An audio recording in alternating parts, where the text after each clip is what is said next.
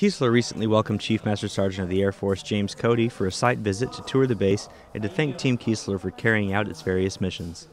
Cody talked with many members of the 2nd Air Force, 81st Training Wing, and 403rd Wing to learn about some of their Air Force career experiences as well as any questions they might have.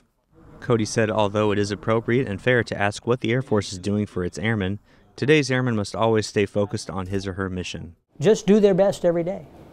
Really work hard, do your best every day. Understand that you have worked hard to be an airman thus far, and it takes hard work every day to earn the privilege to be an airman.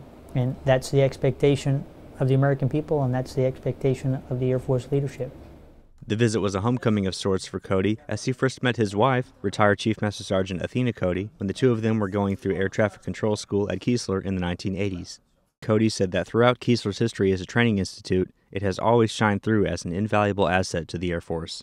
I mean, you can go way back. We did basic military training here. We have obviously had, technical training here and professional military education here for decades. And I think what stands out is the importance of those things, and certainly as we continue on with the mission here of educating and training our airmen, future generations of airmen, and the amount of career fields that actually attend tech training here. And we obviously have our reserve wing here and the Hurricane Hunters, so another critical mission set for our country is performed from Keesler, so pretty important location.